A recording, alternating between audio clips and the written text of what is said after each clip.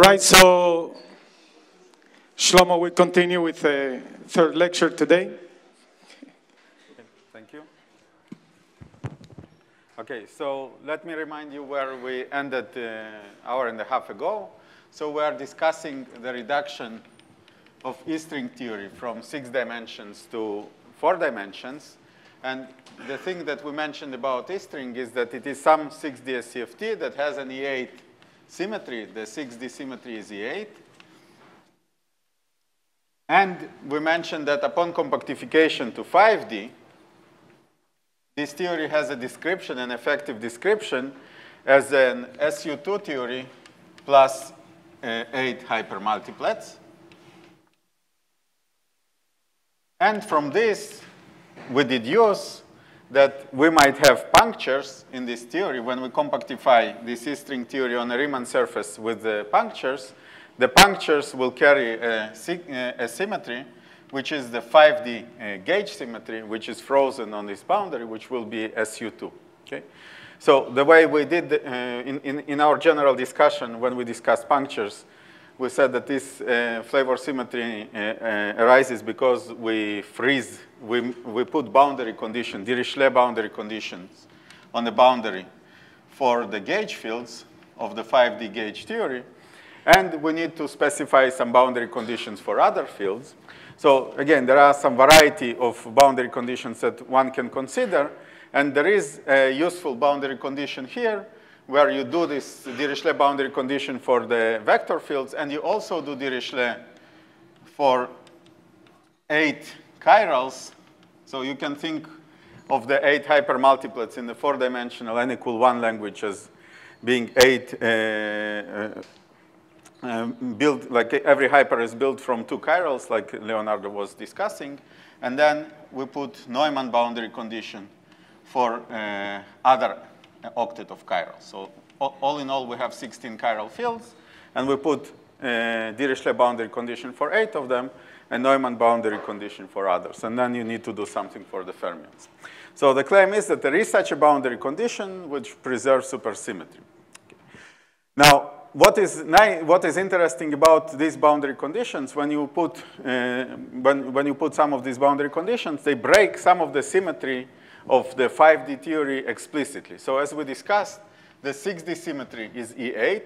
Once we turn on holonomies, certain holonomy, which breaks E8 to SO14 times U1, we expect to get an SO14 times U1 symmetry in 5 dimensions. In this case, we get actually a symmetry which is SO16 times a U1, which comes from the instantons. And these types of boundary conditions break this SO16 further to SU8 times U1.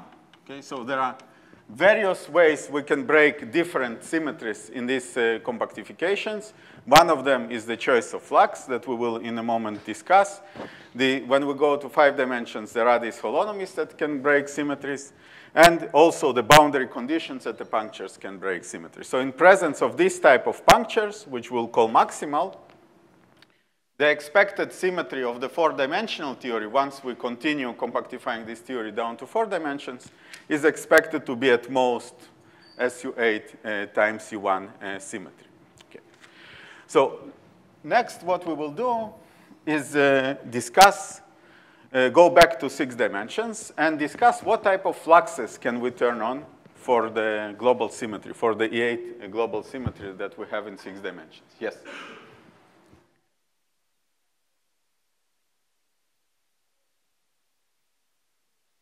Yes.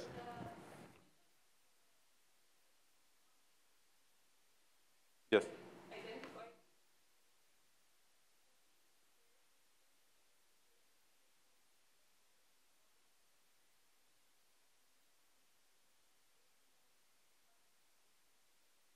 So this will be making this. So you basically frozen the field. So the field is frozen on the boundary. Now you need to make it dynamical. So you need to integrate over it in the path integral. So that's what you do.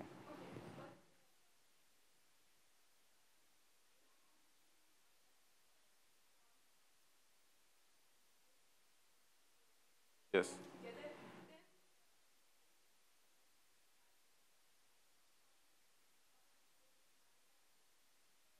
So you can introduce, there is some freedom in defining these punctures there is a rich story there. You can do it in a various way. For example, you can choose, in some sense, what modes live on the boundary. There is some choice of what you can do.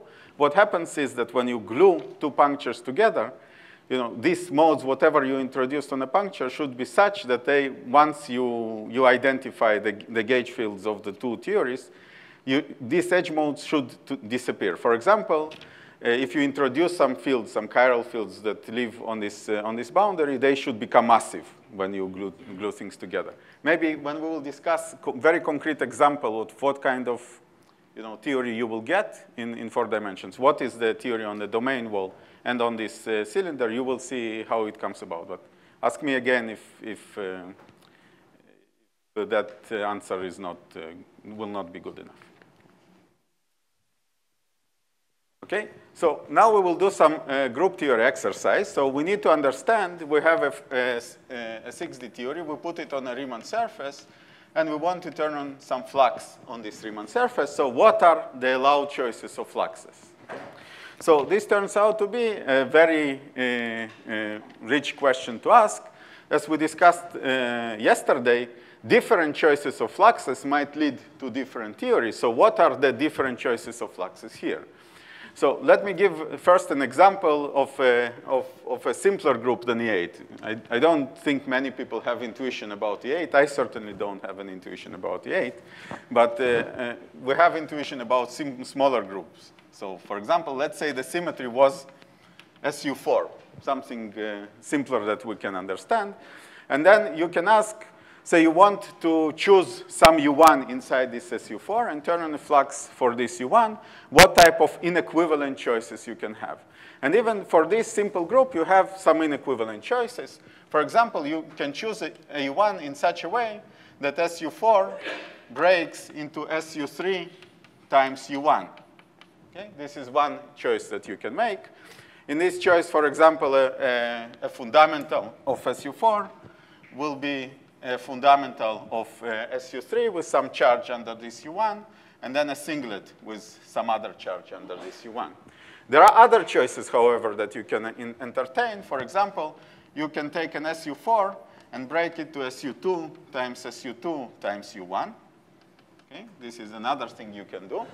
It is inequivalent breaking. The groups, after you choose this U1, are different. And in this choice, you take a 4, and then you break it to something like a singlet of one SU to a doublet of another. And this will have charge +1.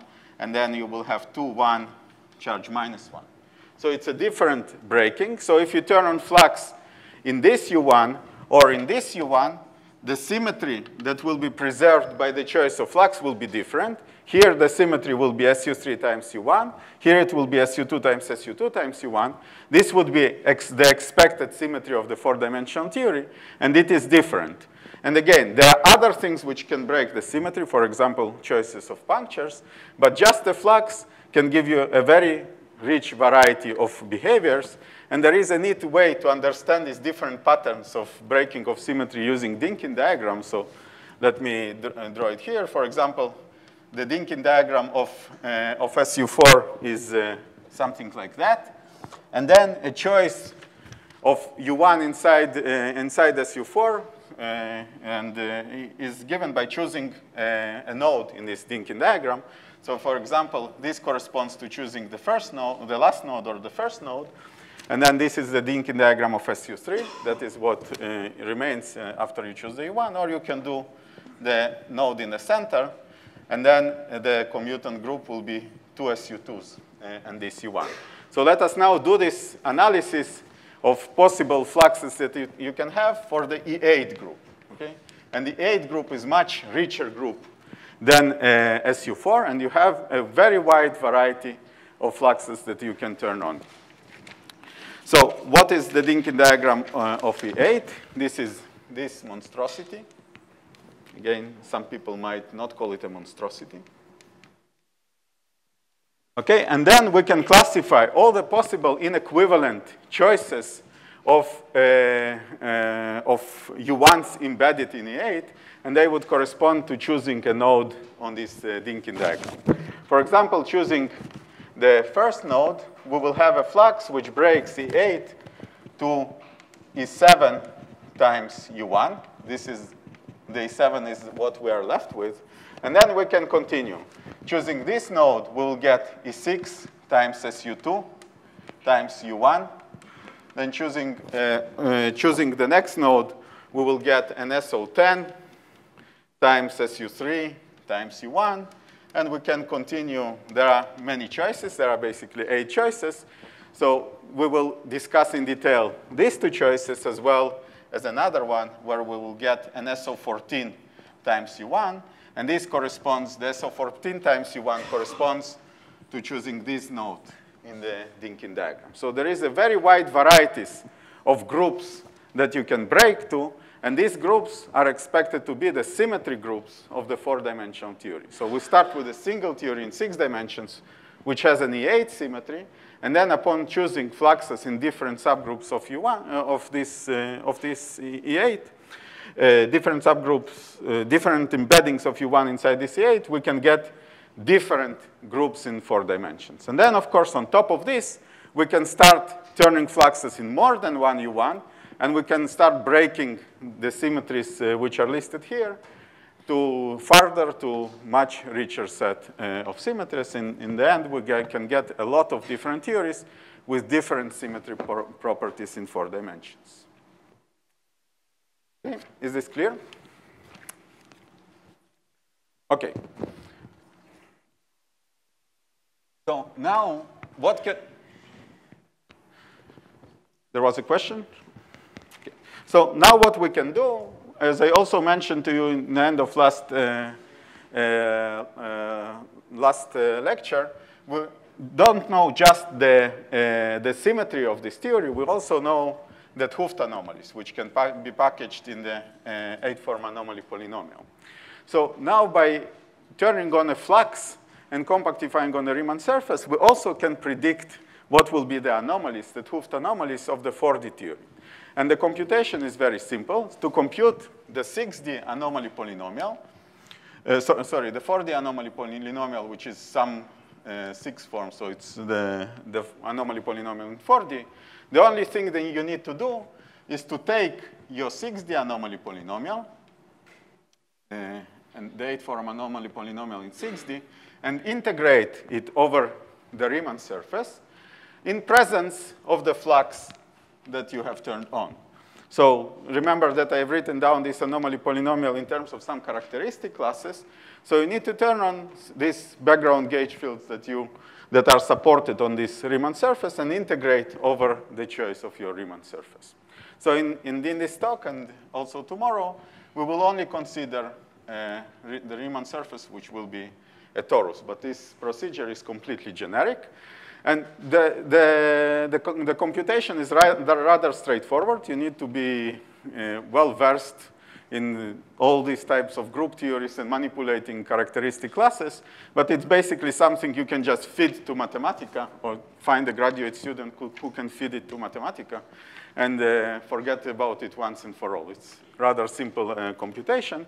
And let me just outline couple of important ingredients which go into it. And in particular, how these choices of flux, different embeddings of the U1s inside the 8 enter in this type of computation.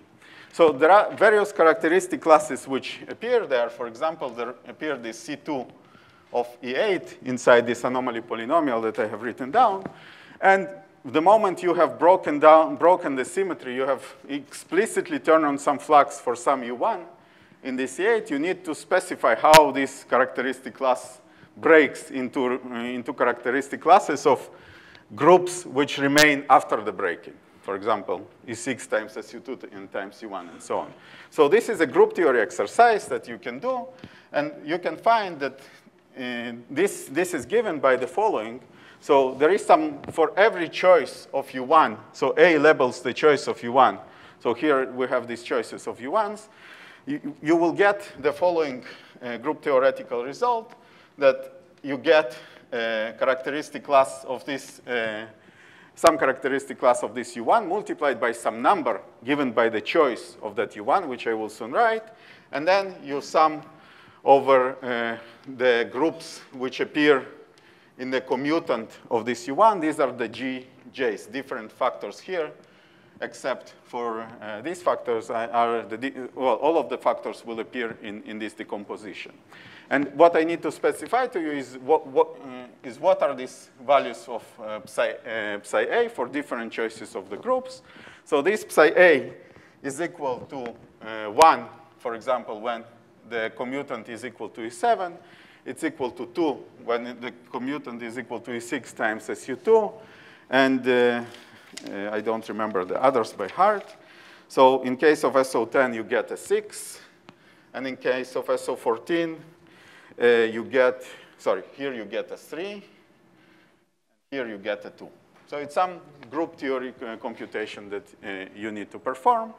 After doing this, you just declare that, that you turn on some flux for the U1 that you have chosen.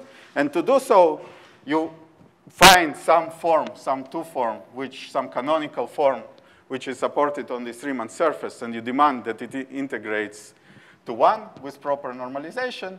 And you define that this characteristic class for the U1 that you have chosen, this U1A, is just given by your choice of flux, which is the number now, times this 2 form, plus the following thing, plus C1 of U1F, where by U1F, I call the symmetry, this U1 symmetry, which remains in 4 dimensions. So you have this U1 symmetry to which you turn on a flux, and this flux can have support on this 2-dimensional Riemann surface. This is given here. But also you can turn on background gauge fields, which are supported in 4 dimensions. And this part which is supported in 4 dimensions, I call it like that. So once you have done that, and you know how to decompose different characteristic classes which appear in the anomaly polynomial, again, you find a graduate student or your friend in your case, and ask them to feed it into Mathematica. They feed it into Mathematica and compute this integral, and which spits out the anomaly polynomial of the 4-dimensional theory. So now what you know is what are the symmetries of the theories you obtain in these compactifications, and what are the anomalies, what are the 't Hooft anomalies. So this is it's rather technical and often subtle group theoretically computation to perform, but it's completely straightforward. Okay, so once you have obtained the anomaly polynomial in 4 dimensions, you have gotten all of the 't Hooft anomalies, you can ask interesting questions. For example, you can ask what are these conformal anomalies A and C that Leonardo has mentioned in the previous hour of these 4-dimensional theories that you obtain. So how would you compute these conformal anomalies? So you started in 6 dimensions from some theory, which had this global symmetry, but it also was a supersymmetric theory, so it had some R symmetry. And then you go down to 4 dimensions. You get a theory which has an n equal 1 R symmetry in 4 dimensions, n equal 1 supersymmetry in 4 dimensions, which has an R symmetry. And this 6-dimensional R symmetry reduces to the R symmetry in 4 dimensions.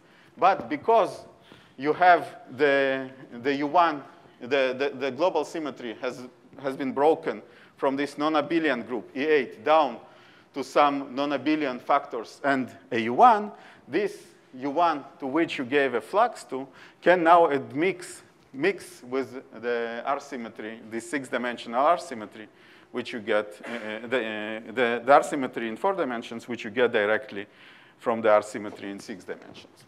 And as also appeared in Leonardo's lectures, the R symmetry is very important. It is part of the superconformal algebra.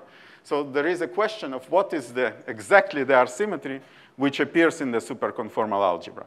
And that R symmetry will be some mixing of this 6D U1R symmetry, let's call it 6D U1R, plus some coefficient, some parameter times the symmetry, the U1 symmetry that you get in this compactification. Okay? And you need to fix this epsilon. There was a question. Yes?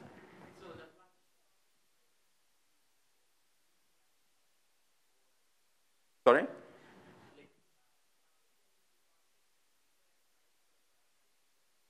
fluxes, so the flux that we are talking about, which parameterizes the compactification, is a flux supported on the Riemann surface.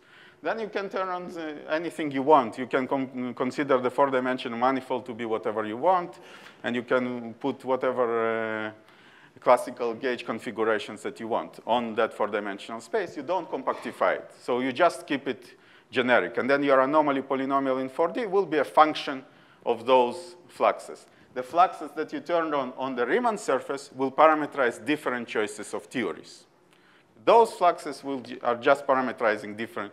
There are some parameters in the anomaly polynomial, and they, from expanding this anomaly polynomial, you can, in these characteristic classes, you can read off the different Hooft anomalies in a standard way. Okay? So now the question is how you fix this epsilon. And this epsilon is famously fixed by what is called A maximization procedure. So let me just remind you what it is.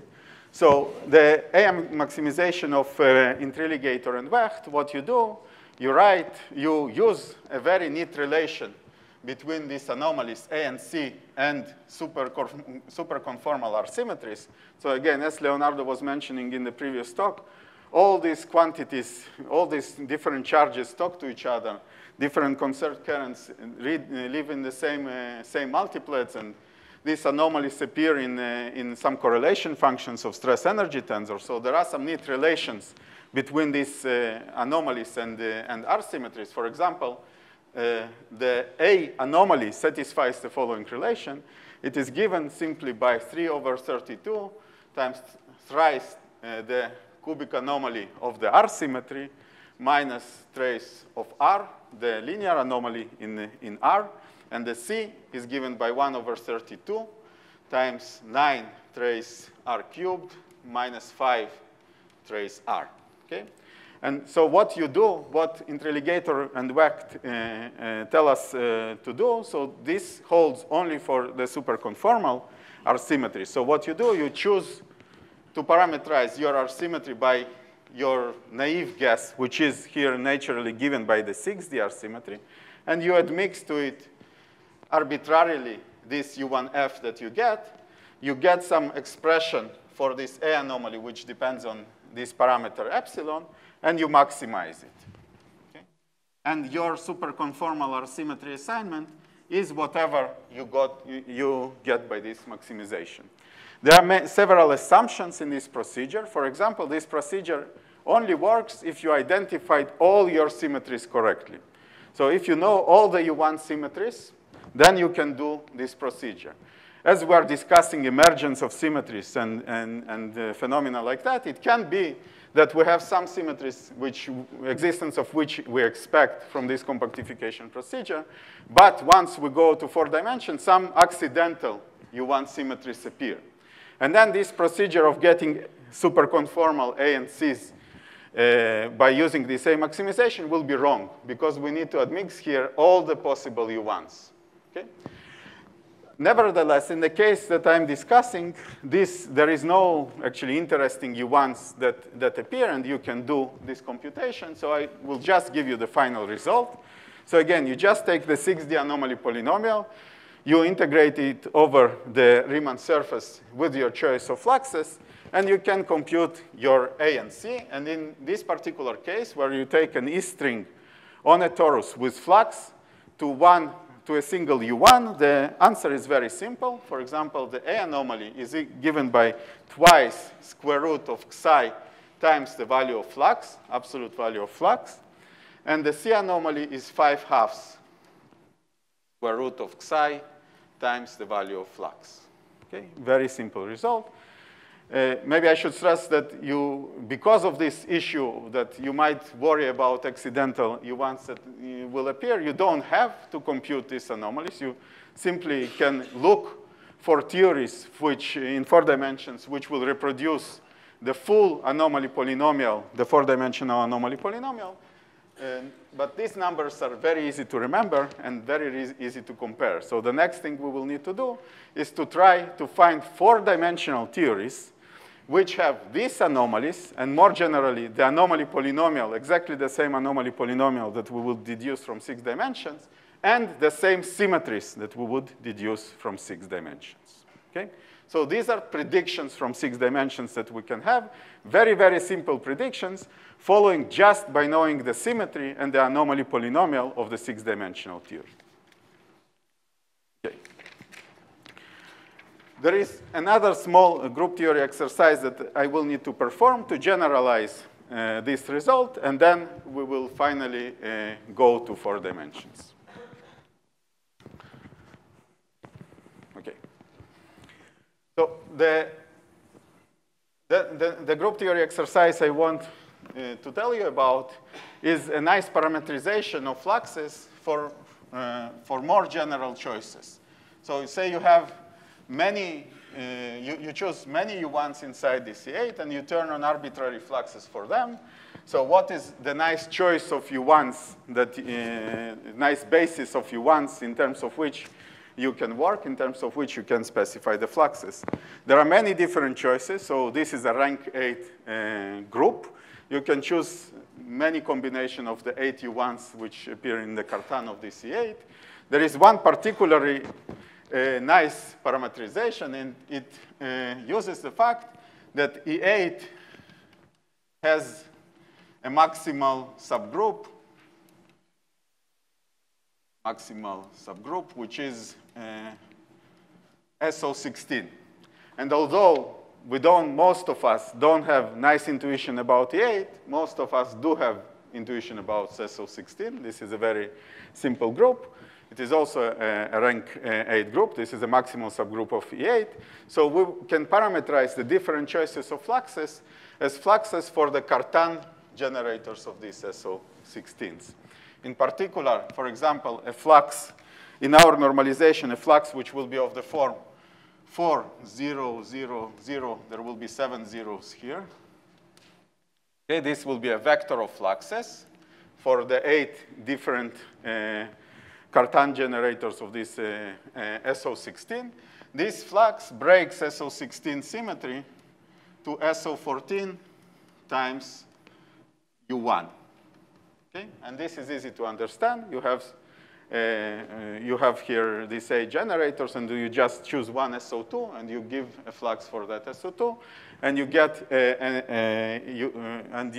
that the symmetry breaks to SO14 times U1.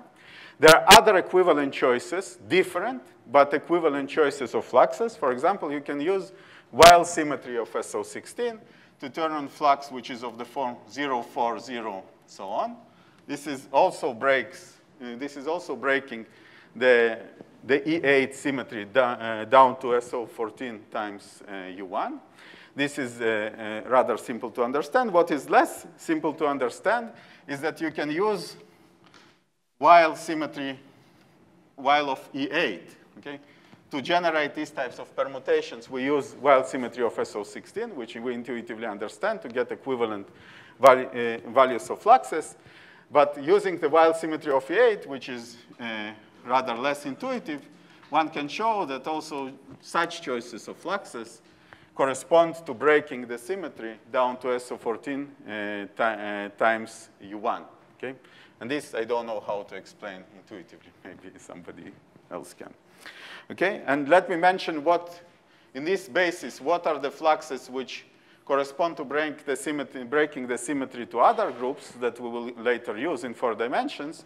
So for example, if you want to break the symmetry to U1 times C7, this is a simple flux, which has the form 1, 1, just all 8 values being 1.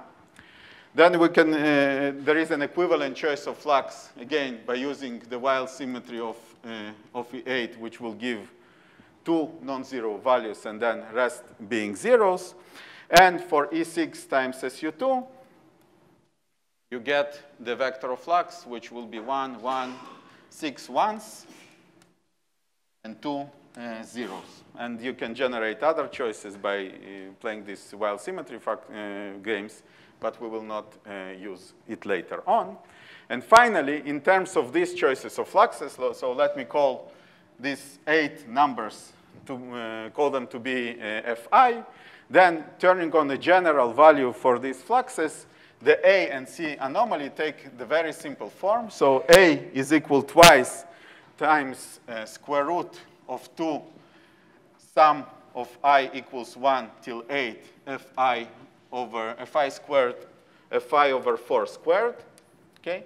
And C is equal to 5/2 sum over 2, sum of I from 1 to 8, Fi over 4 squared. So these are all the predictions we will use from 6 dimensions to try to find 4-dimensional theories. Okay. So now we will move to deriving these 4-dimensional theories. So any questions about that?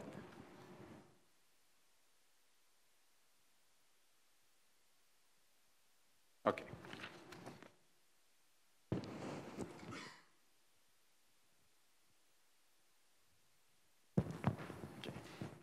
So the next step in our program, after we understood what the fluxes we can turn on and made some generic predictions about what type of numbers we can get in 4 dimensions, what type of symmetries and what type of anomalies, the next step would be to go to 5 dimensions and to understand the domain walls which correspond to these different values of flux. Okay, so I remind you, we are going to 5 dimensions, and we're engineering the flux in 5 dimensions as some kind of a domain wall, which interpolates between 2 different theories on the left and on the right, 2 different holonomies, and 2 different, and these 2 different holonomies, like the exact relation between the holonomy on the left and the holonomy on the right, should give us some very particular value of flux. So figuring out this problem, given the flux, what is the domain wall, it's very, very hard problem to do. I don't know how to do it algorithmically. Okay? For example, you would think that taking 2,0 theory, and which has more supersymmetry, and trying to understand these domain walls for 2,0 will be a simple problem, but it's actually a hard problem, except for the A1 2,0 theory. I don't know what these domain wall theories are. So in general, these domain wall theories can be complicated. So the way to go is, usually you go about things when you do physics and encounter complicated problems. You make an educated guess. Okay? You make an educated guess, and then you check it in all the possible ways. Okay? So we are going to make this educated guess, and I will tell you what are types of checks that one can perform. So the claim is that if you take a flux to be the E7 flux, and in the normalization I use there, the flux is such that all these entries are a half, then what you get on the domain wall with particular choice of punctures is a very simple theory. So the theory looks like that. Okay? On the domain wall, you have just a collection of free fields, which I will denote like that. So on the left, we have an SU2 gauge symmetry, and we have an SU2 gauge symmetry on the right. So let's call it A and B. So on the domain wall lives a simple theory, which is a theory of free chiral fields. It's a 4-dimensional theory. We have bifundamental fields that I will denote by Q. So these are the bifundamental fields. And another field that I will denote by X. And it will see the quiver notation, the graphical notation will be just crossing the corresponding line. This X is a chiral field, which is a singlet under both of these SU2 symmetries. And there is a superpotential coupling them. So these are bifundamental fields of 2 SU2s. So we have a superpotential, which is of the form epsilon ij, epsilon ab, q ia, q jb, times x, okay? Where I and A, the 2 indices, are indices under this SU2 and this SU2, okay? These are just free fields that you get. So the claim is that this is the theory on the domain wall. It's an extremely simple theory.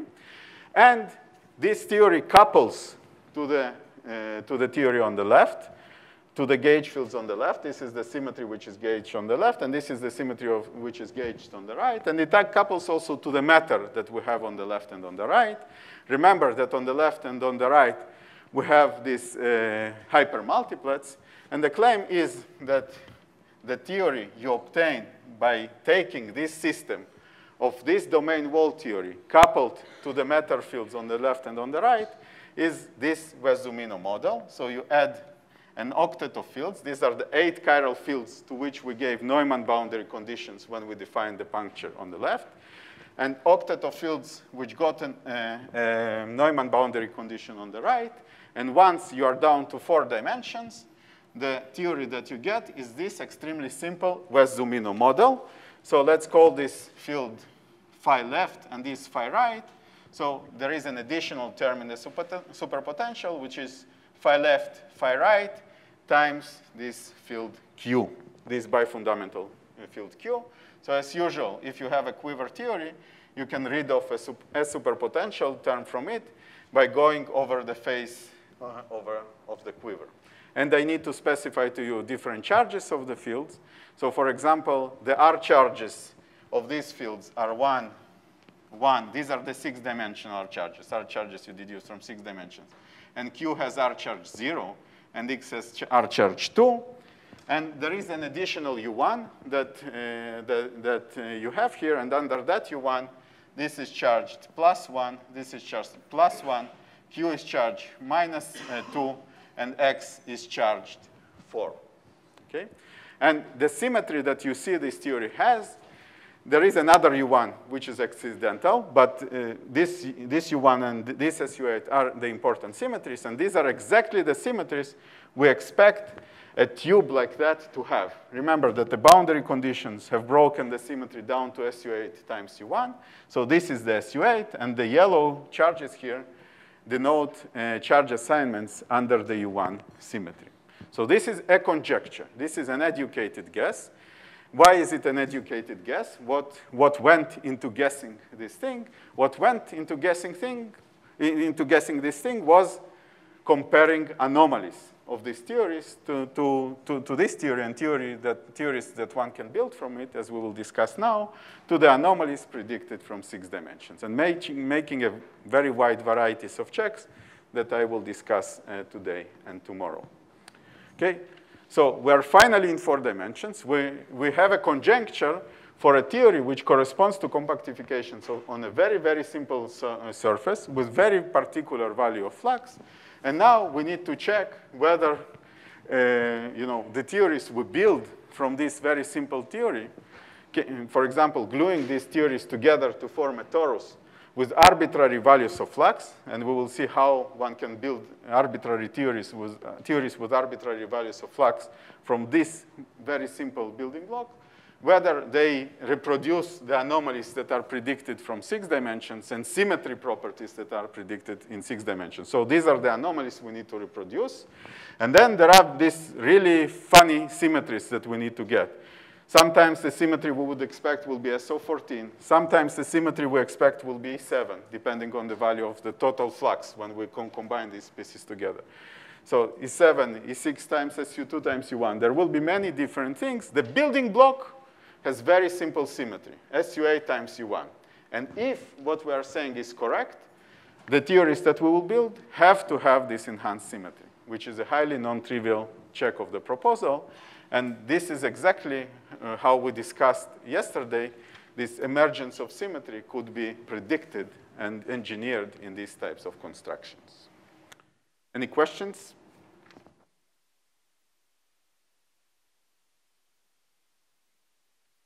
OK, so to build theories from this building block, I need to tell you how I glue these theories together, how I combine them together. So geometrically, as we discussed, we understand one building block with some flux F and another building block with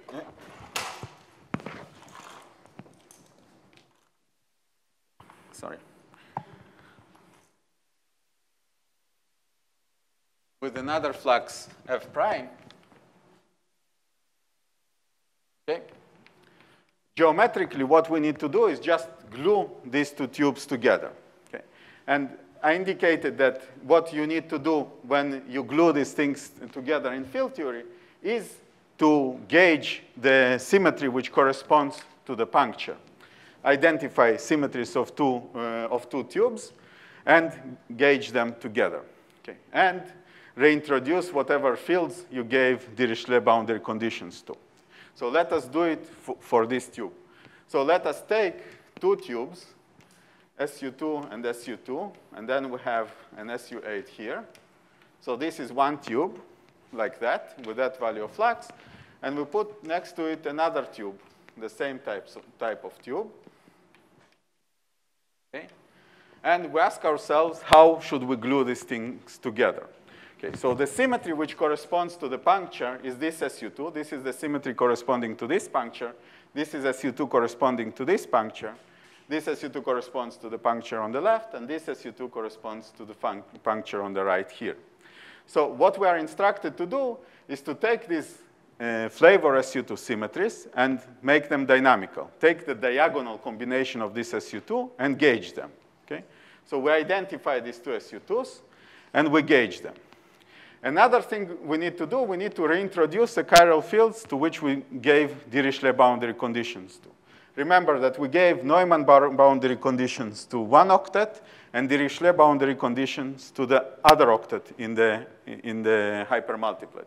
So we need to reintroduce another octet of fields, of fundamental fields, when we are doing this gauging.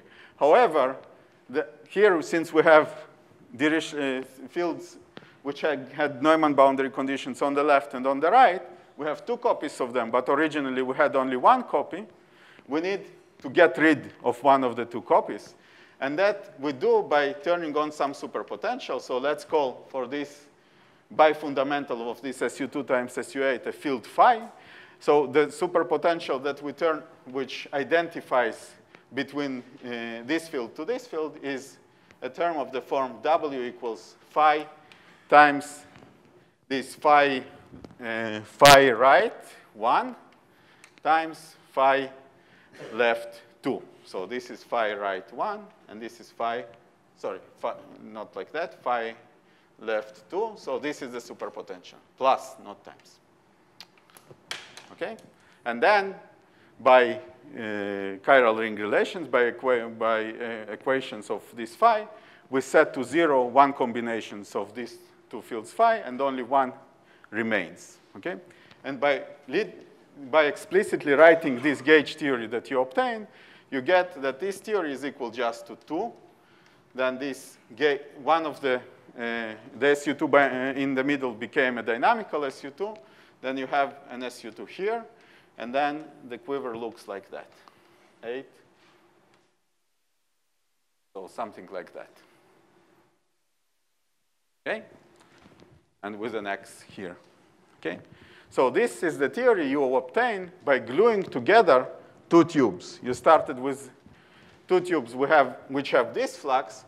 So this theory that we obtained by gluing two tubes together, should have flux which is equal to the sum of fluxes. So this tube should have flux which is 1, and like all the entries are 1. Okay? And again, what we need to do is check whether this statement, the statement that this theory should correspond to a tube with this value of flux, meets all the requirements of symmetry enhancement, and whether it reproduces the anomalies. Okay? I did not tell you how to compute anomalies of theories with punctures. So what is the prediction for anomalies of theories of punctures? I only told you what are the predictions for theories which correspond to compactifications on a torus. So to compare to these types of results, I need to take many such tubes and glue them together to form a torus. Okay? So how will such a theory look like? It will have the following form. Okay? So taking 2F tubes of this form and gluing them together to form a torus, you will obtain a quiver theory which looks like that. So you have many SU2 gauge groups. Okay? You have such a circle of SU2 gauge groups. And then you have bifundamental fields of this SU8 times SU2. And the number of the gauge groups is 2F, where F is the value of flux for the E7. So if our predictions are correct, what this theory should have, it should have these types of anomalies, where for FIs, you put the right value of the flux, and it should have symmetry, which is an E7 symmetry. The explicit symmetry that you see in this quiver theory is, again, only SU8 times U1. So this is the SU8 that I have written down, and there is another non-anomalous U1 that you can find moving around. And again, under that U1, these fields are charged +1, all of them, and these fields are charged -2, so on. Okay, so first thing we need to do is to compute the A and C anomalies of this theory. Now, this is extremely simple thing to do. So what you need to find first is what is the choice of the superconformal R symmetry for this quiver. Now, look on each gauge node. Each gauge node has 12 fundamental chiral fields. The way it goes, that you have 2 coming from here, 2 fundamentals coming from here, and an octet of fundamentals coming from here. So all in all, you have 12 fundamental fields. So in terms of this classification of SUN theories with the numbers of flavors, so what we have is an SU2 theory with 6 flavors. Okay? The way you count the flavors, you have an F fundamentals and an F anti-fundamentals. Here, there is no difference between fundamentals and anti-fundamentals.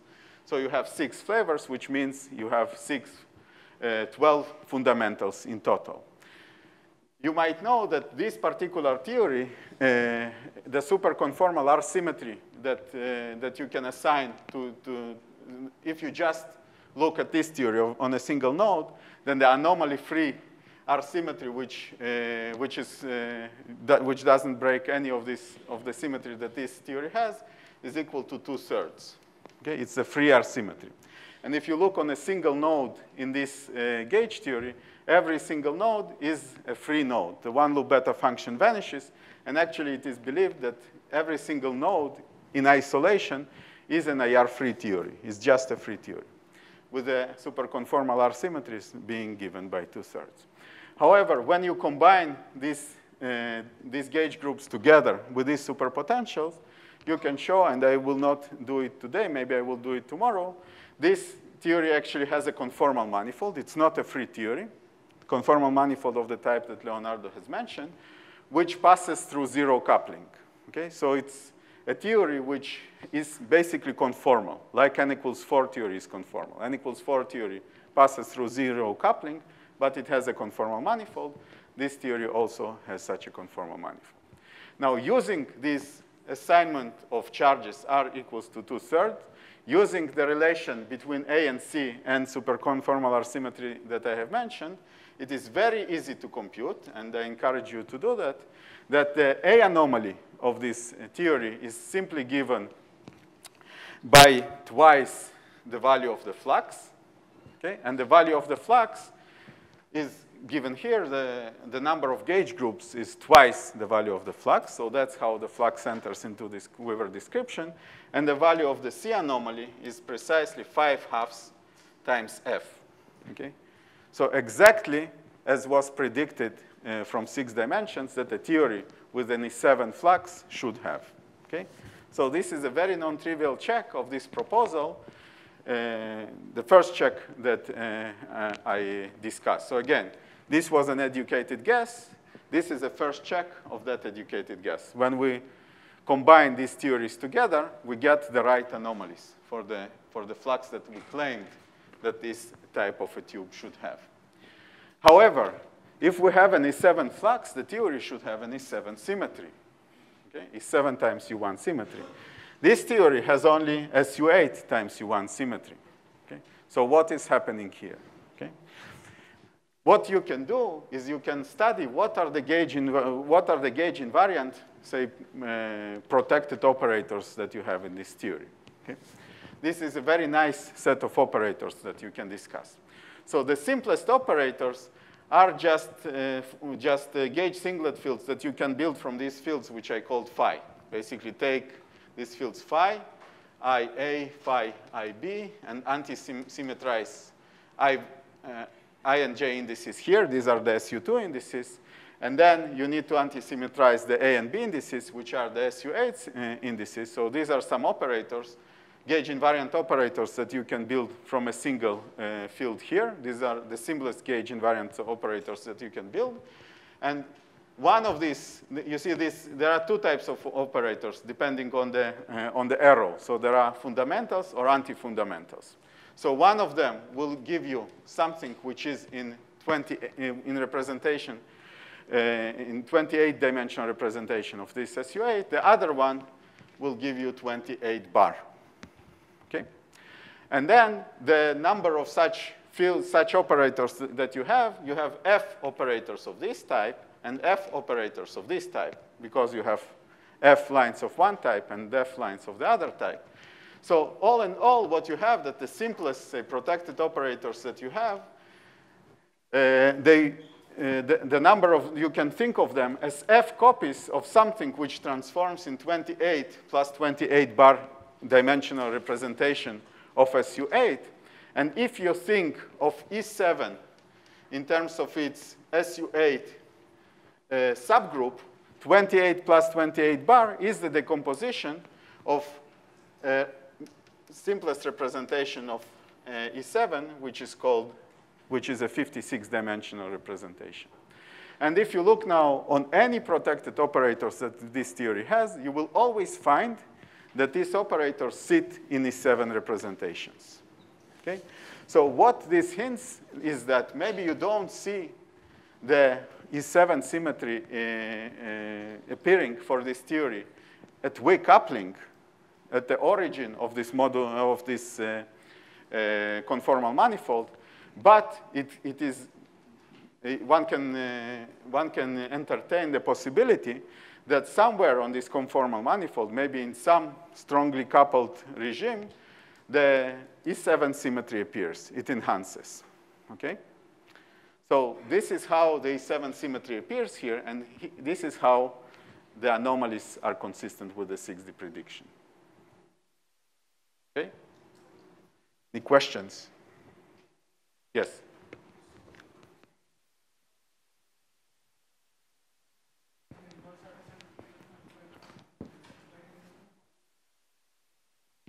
Say it again.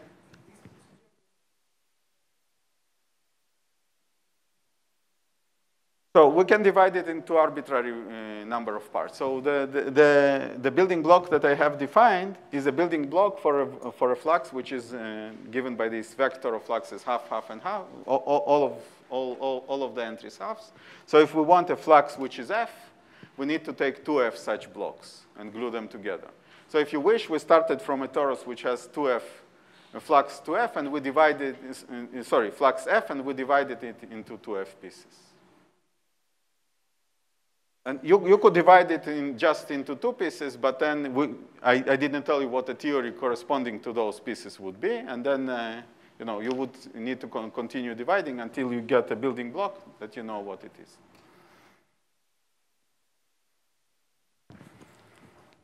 Okay? So this is a very simple example of a theory which we believe has a symmetry enhancement. It is kind of not very impressive in the sense that you don't really see the E7 symmetry. You only see an SU8 symmetry.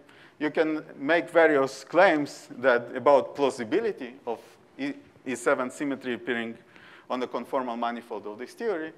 Tomorrow, we will see much more impressive appearance of enhanced symmetry, where literally the theory that we will see will have, it will not be a conformal theory like that. It will be theory which flows to something, and in the UV, you will have small symmetry, and in the IR, you will have a much bigger symmetry, and the conformal manifold in the IR will be just a point. There won't be a conformal manifold. So there will be no choice but for symmetry to be enhanced relative to what you see in the UV. Okay, but before we get to that example, we can do a huge variety of other checks. From this particular theory, we can now start constructing theories which would correspond to any value of these fluxes. In particular, we will need to reproduce the anomalies and again symmetry enhancements. Yes? Yes? They don't run. This is a conformal theory. That's right. It's like n equals 4 or n equal 2 Lagrangians that Leonardo have mentioned. It doesn't run. It is a conformal theory by itself. And you don't see the symmetry property at that particular point of the conformal manifold, but somewhere on the conformal manifold, it might appear. I think in this case is 8, if I remember correctly. It's not a small conformal manifold. So the dimension of conformal manifold, as I mentioned, I think yesterday, can also be predicted from this type of considerations. It's a very rough prediction. In this particular case, again, if I remember correctly, the expectation is actually 9, that like this rough prediction would predict that the dimension of conformal manifold is 9. The 8 of this 9 correspond to holonomies for these cartons of E8 that you can turn on. You compactify on a torus, so you can turn on holonomies for these cartons of this E8. So these are 8 parameters which will parameterize an 8-dimensional subspace. And an additional one you expect is the complex structure moduli on naive grounds. And that actually seems to be missing in this description. And yes? No, I mean, can I tell you, like, there are many exactly marginal differences. There are many superpotential terms. There are gauge coupling. So you need to do the counting properly. It's not hard. Just, these are free R charges, so you just count everything which has R charge 2, and you count the gauge couplings, and you do whatever trick you like to do to count exactly marginal deformations, either Lee and Strassler analysis or this analysis by Yuji, Zohar, and Seiberg and friends of some hyperkähler quotient, and you get the dimension of this conformal manifold.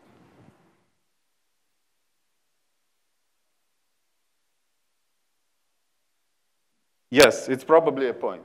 Because, again, in this holonomy picture, the way you should think about it is that, say you compactify with this value of flux, but you don't turn on any holonomies.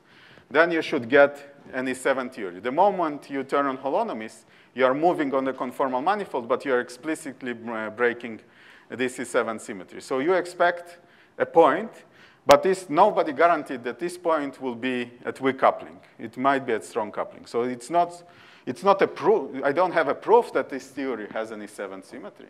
But it is consistent with it being there somewhere on the conformal manifold. Okay? And again, if we will engineer an example of such a construction where the conformal manifold is a point, the symmetry better be there. Otherwise, there is something inconsistent, and we will see such an example later. Okay, so let me now consider building more generic theories. Okay? How much time do I have? How much? Yeah, 3 minutes. 3 minutes. Okay. So let me just give you the rules of the game, and we will build things later on, tomorrow. So one thing I told you is what is the theory corresponding to this value of flux, to a positive value of flux. So to build other values of flux, this is a vector. If we just add it to itself, we will only get products of this vector.